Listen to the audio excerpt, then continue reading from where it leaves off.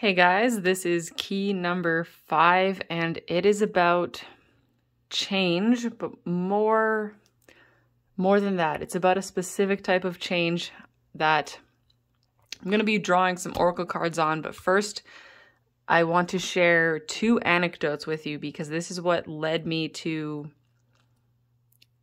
start kind of brewing on this. So I was reminded of these 2 things. One of them is from a very, very long time ago. Must have been like, I don't know. I was in my 2nd year of college, so I don't even know when that was. It was like 14 years ago or something. And my professor put on a video, like an actual videotape of...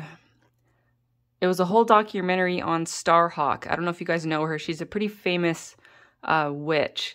Has been doing like tons of work for a long time. And I don't remember anything about the video except for this one scene where she was dancing in a circle with a bunch of people. They were all wearing like flowers in their hair and like wreaths around their necks. And I think it was like a Beltane type of celebration. But they were singing, and what they were saying was, she changes everything she touches. She changes. She changes everything she touches. She changes over and over again. And, you know, back then I didn't know anything about any of this kind of stuff, but that stuck with me all of these years. I always remembered it so clearly. I felt like it was important. I didn't know what it meant, and it's just been in the back of my head for all of this time. And I didn't really know how to start putting that together until a couple of months ago. I was reading a book with a character who, she was like a high priestess type of character. You know, in the book she was known as, they called her like the Reverend Mother, but you know, she's like the high priestess archetype. And she got into this situation where this new group of people that she met, like a whole new culture of people, they poisoned her. They poured poison into her mouth and made her swallow it. And she had a very, like one of her skill sets was having a very strong body connection. She was very connected with her body, and she was able to use her knowledge, use her power as a high priestess to help her body change the poison so that it wouldn't kill her. This was her initiation. And the people who poisoned her, they were basically like, you know, we don't want you here. You know, we found you in the wilderness. We don't want you here. We're going to poison you, and you will either succumb and die, or you will prove yourself to be a high priestess, or you will prove yourself to be a Reverend Mother, and then you will take your place among us. So, sorry, I was interrupted by my cat. She likes when I talk about high priestesses, right? So anyway, so this high priestess character was poisoned, and this was her initiation. She knew it was either rise to the occasion and change the poison or die, right?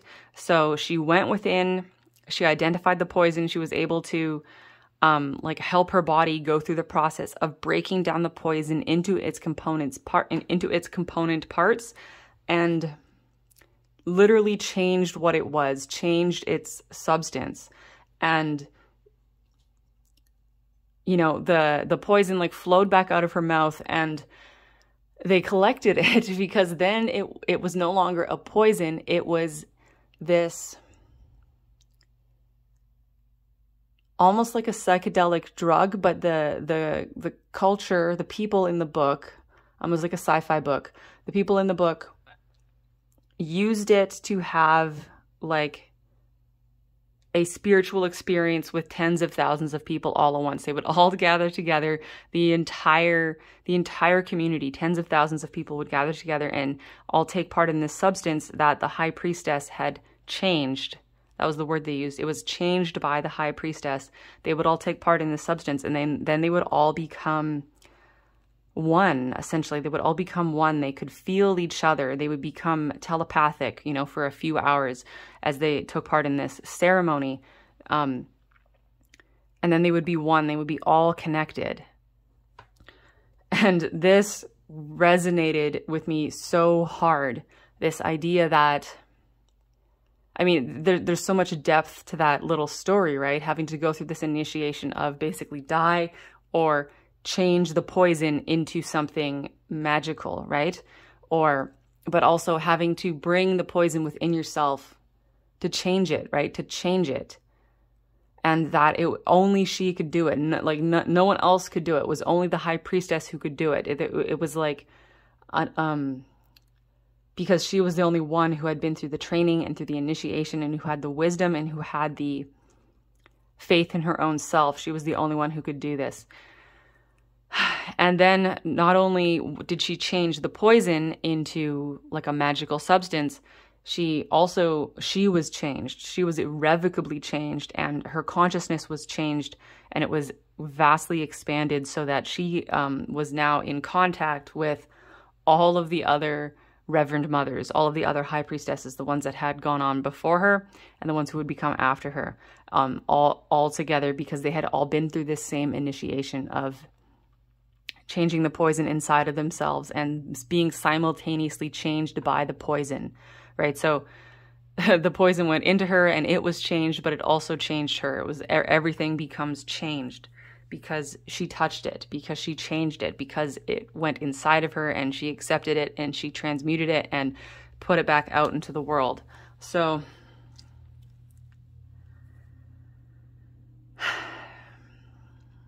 I struggle a little bit to like articulate this into like a very clear sentence. So that's why I'm gonna just draw some cards and see whatever else wants to come through about this. One thing, what do I want to mention? One thing is I know now the best part about making these videos is in the beginning I used to worry when I couldn't articulate something clearly. I used to worry and I would think that, oh, I failed. I didn't articulate myself clearly. And almost every single video I post, afterwards I go, oh, now I could explain it better. It's like tomorrow I'll be able to explain this better. Today I can't explain it, but tomorrow I will be. But I won't get to the point of being able to explain it better until I make the video. So it's kind of a, like, you know, but this is what I know is I don't actually have to explain it to my satisfaction. I only need to explain it as best that I can because you guys understand things on an energetic level and you always impress me with how well you understand my inarticulate explanations. And that's the cool thing, because if you're listening to this and you can't quite pull it all together either, and you can't quite make sense of it in your linear mind, that's fine, because it's the energy, right? This is the energetic transmission. We don't need to worry too much about the words, which is fantastic. The other thing I wanted to mention is that I am recording this on the first day of Scorpio season, which is pretty fitting, right? And for all the people watching this not in Scorpio season, I think it's worth pointing out for you guys that these videos, I mean, obviously it's for a reason that I was meant to do this during Scorpio season. And no matter when you're watching this, no matter if there's anything scorpionic or plutonic going on in your reality at this time, tuning into these videos like opens you up to this scorpionic portal. And around the Scorpio new moon, which is, you know, in just less than 2 weeks for me, it's gonna get it's gonna get intense. So I can't wait to see what comes through around that time. But back to this. Top of my head is tingling.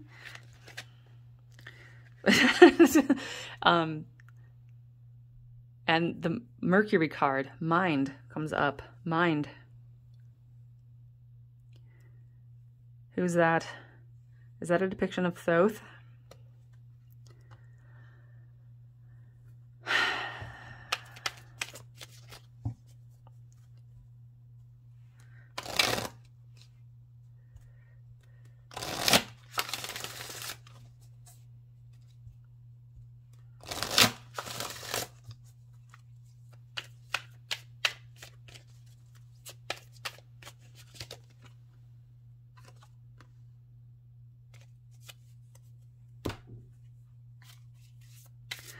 This is the dog card about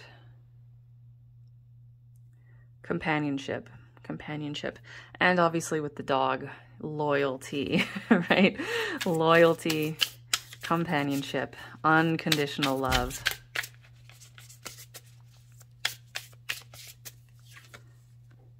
Ascension.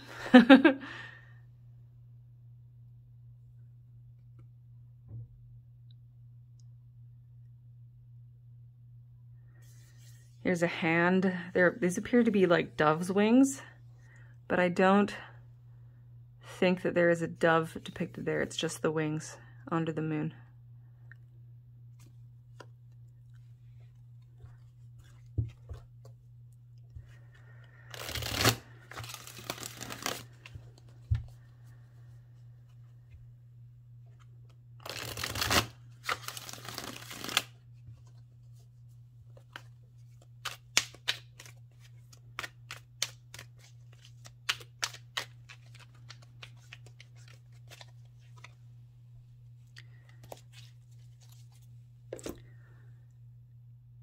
Queen of Air.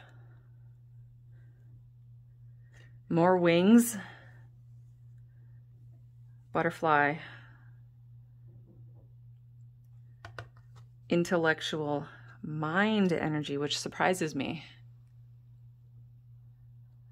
Although that character I was talking about, the Reverend Mother, the High Priestess, if I were to give her a card that besides the High Priestess, it would be the Queen of Air. Interesting. Okay, let me like sit on this for a second.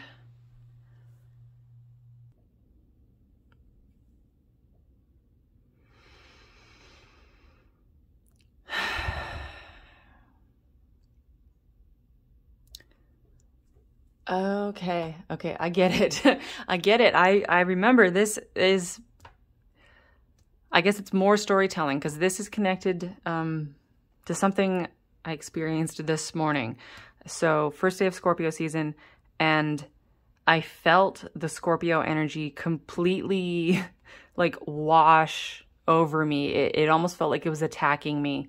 And I felt it literally in my head. So that's how this is. That's why these mind cards are coming up. I was like, what does this have to do with all this air energy, this mental energy, this minded energy? But this morning, it was such a minded experience that I had. I was literally just sitting there. I had just gotten off work. And suddenly I felt like I was being attacked, like psychically attacked. I thought it was a psychic attack. And it was the kind of thing that would have terrified me like 2 years ago, but now I was like, I was just kind of sat there and I was like, okay, you know, I got into like sat up, got into it like the meditative position, right? And I was just feeling into it, like what's going on. And I felt this massive pressure around my head, and I didn't know what it was, and my first instinct was that it was psychic attack, that somebody was sending like really negative vibes at me, or that someone was thinking really horrible things in my direction, and that I could feel them, and that I was being attacked by it. So I was just feeling it, and then I could like feel it pushing into my head, and it was just really strange. Like it was giving me a headache, and you know, so I was just sitting there. I was like, you know, creating my ball of light, doing my whole thing, and for a while, I was like, wait, okay, this isn't an attack. This is somebody pulling thoughts out of me. I almost felt like I was supposed to retaliate, like I was supposed to send angry thoughts at someone, as if that even makes any sense, right? I felt like I had this weird, for like a minute, I was like, am I supposed to be angry at someone? And I almost felt like someone needs me to be angry at them. Somebody deserves my anger. And I had this whole thing, like, I should be angry. I should be really angry, and I should be angry at this person. I had a particular person in mind. I felt like I should be angry at them. And like, it was like, you know, that righteous anger. And then I was like, this is bad. This is bad. This is not what I want, right? This doesn't feel right. This feels weird. Like, what am I thinking? What am I doing? Well, what is really going on here, right? So I just kept sitting there. I just kept breathing. I just kept, you know, exhaling the light out of my chest and just going like, what, what is this? And eventually the whole feeling subsided, and, you know, I felt pretty sure that I was no longer under attack, or anything. And I kind of came back to myself, and the whole weird pocket of energy just faded away. And I was like, okay. So I went over to my cards, and I was thinking to myself, okay, that couldn't have been an attack, because what have I learned? What has my entire journey taught me about being under attack? Every single time, without exception, every single time without exception that I have been attacked, and there have been occasions where I have been like I have really been attacked by, you know, unpleasant entities, but every single time, in the long run, I learned that in some way, somehow, those beings, that energy, they were me. Like on some level, and like they were my projections, or it was an energy that I had put out and it boomeranged and was finally coming back around to me, or that in some other cases, it's like the person who was attacking me was like a very deep soul family member who, you know, we were working through this energy together, and then, you know, on a higher level, we are one being, right? So it's always the message for me is always that it's me attacking myself. There is no boogeyman out to get me. It is only me and my own energy coming back at me. So I was like, okay, that it was not an attack. That was like me having a weird, like, temporary meltdown. It was so strange. And then I clued in that it was the first day of Scorpio season, and then I was like, aha. And by the way, my cards, it was the ones that I pulled out, it was really funny. They absolutely confirmed that it was like myself. Like I was attacking myself on some level. That energy that I was feeling was my own energy coming back at me. And as I started to feel into the Scorpio season energy, I realized it was like, wow, this is energy that I have put out in previous Scorpio seasons. I used to have a very difficult time with Scorpio season. Like I can remember in 2013, I spent the entirety of Scorpio season in bed, like crying and thinking angry, horrible, hateful thoughts at myself, at the world, at everything. And I realized, I was like, wow, those are thoughts that I generated, and here they are coming back at me. But it was so interesting this morning. I essentially allowed them to come back into myself, because that was part of what I did when I was sitting there. Once I kind of identified that it wasn't an attack, that this was in some way it was my own energy, I just kind of like sat there and neutrally allowed the what felt like negative energy. Really, it was just really splintered, really angry type of energy. And I just allowed it to like absorb into my light, right? I created a light bubble, and I just like allowed it to come back into the light. It was then that like dissolved it, but it integrated that energy back into me, right? It integrated the energy. It came back home. I integrated it. And since it was home, it could no longer like, it wasn't boomeranging, right? I stopped the boomerang. I could have, initially it's what I wanted to do. I wanted to send the energy back out, but that would have just boomeranged it back around again, right? So I accepted it, brought it in, brought it home, integrated it, and then went about my day. So the point of that story is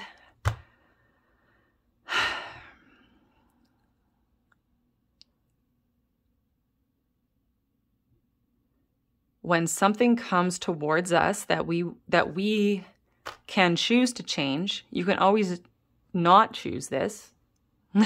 But if an energy comes towards you and you decide to accept it and receive it and take it into yourself in order to change it, it comes in through the mind first. It comes in through the mind first. And that's why our thoughts are so, you know how your thoughts are, right? Your thoughts can, you have thoughts that you would never want to share with anyone because they can be so negative. So that's because your mind is filtering that. Your mind is filtering that.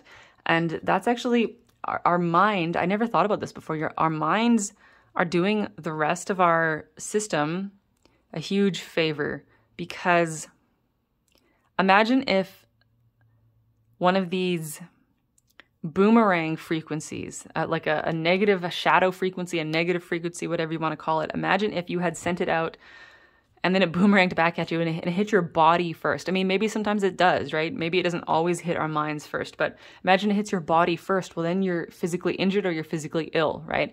Or imagine it hits your emotions first. And I think sometimes it does. And then you burst out into tears for no reason. You're having an emotional problem or, whatever it is, right? I think it's actually pretty convenient for these energies to hit our mind first, because it can filter in through that mental space, which, although our mental space can cause us many, many things, right? I think often it is the case that it's useful to allow our minds to filter that energy out. And that's like the first layer of filtering. And then we bring it deeper into ourselves, like bring it deeper down into our heart, into our lower chakras, into our body. It's easier for us to digest it. And I use the word digest because I think that's a very scorpionic type of thing. A lot of people with really like lots of 8th house placements or Scorpio placements, they talk about like digesting trauma or digesting, what's the word I'm looking for? Like damage, digesting damage, digesting toxicity, digesting difficult things, right? Scorpio energy really digests things, can break it all the way down, And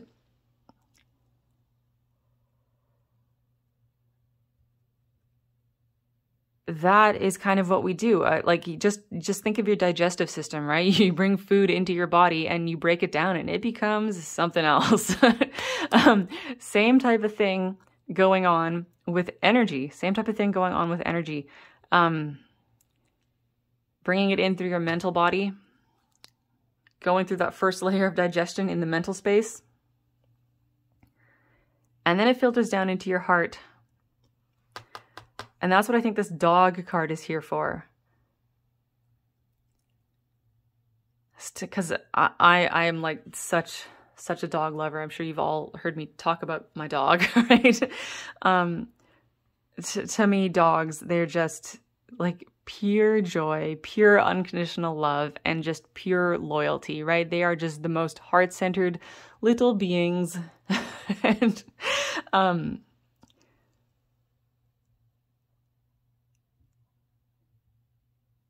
that is the next layer. If you digest something first with your mental body, then it comes down into your heart space and you need to digest it with your heart.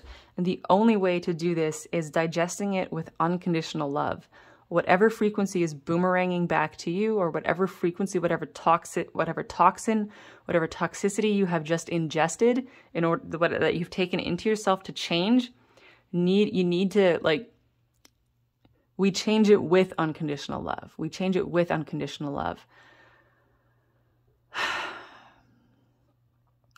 It's like if you're in a place with a lower frequency that you don't like, the best way to like clear the room of the frequency that you don't like even if you were in a haunted house, as I understand it, the best way, the most effective way, the way that I would use, let me say that, the way that I would use to clear the haunted house would be to bomb the house with the most love that I could possibly experience. And that's more than just sitting in stillness and feeling unconditional love, because I think, for me anyway, maybe it's because I have like a lot of earth energy. For me, I can experience the most unconditional love when I'm doing some type of activity physically with my body that creates extreme feelings of euphoria and compassion and love. And that's what I would do to shift the frequency. If there was a place where I didn't like the frequency, I would create love. With some kind of experience. It could be many different types of experiences, whatever it is, create the love to change the frequency.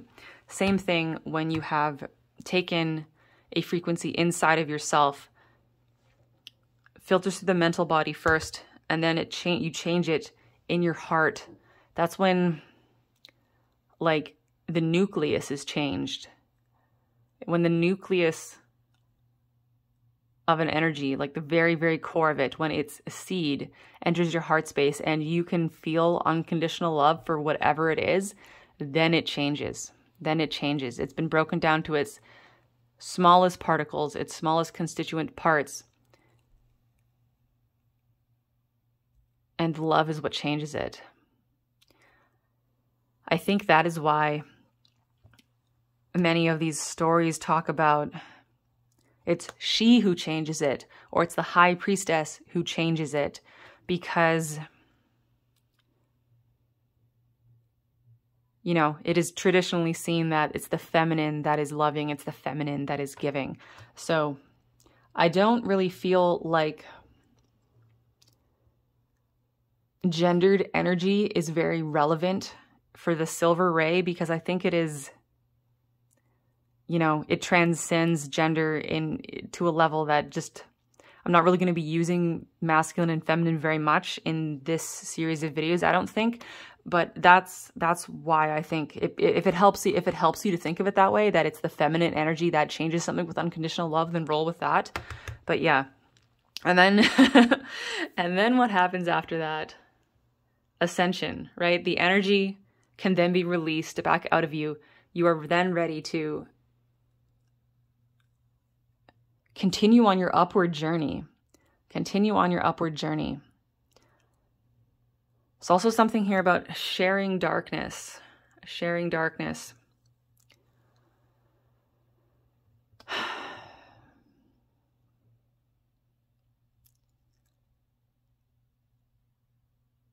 If you've ever been through an extremely challenging experience with someone, you know that sharing the darkness with someone, and not just sharing the darkness around you, but sharing the darkness within each of yourselves, brings out the love, right?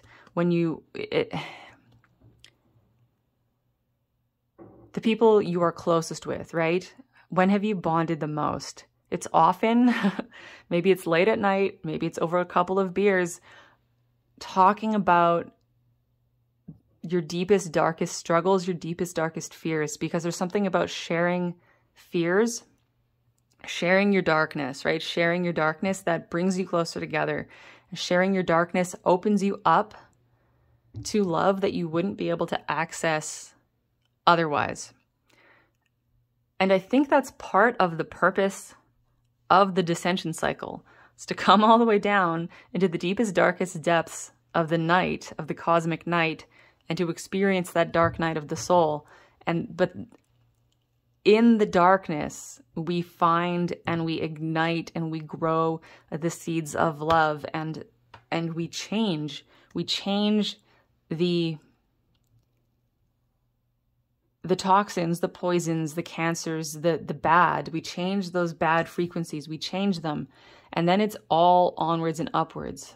Like Jack and the Beanstalk, his beanstalk, you know, the beanstalk to heaven, the stairway to heaven, the ascension, right? It's back all the way up, because the darkness has been shared and it has been changed because you took it inside of yourself.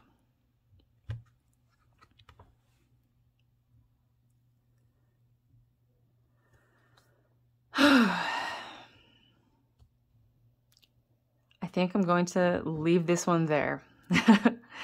Good luck, guys, digesting this frequency. I love you. And there is my dog. Bye.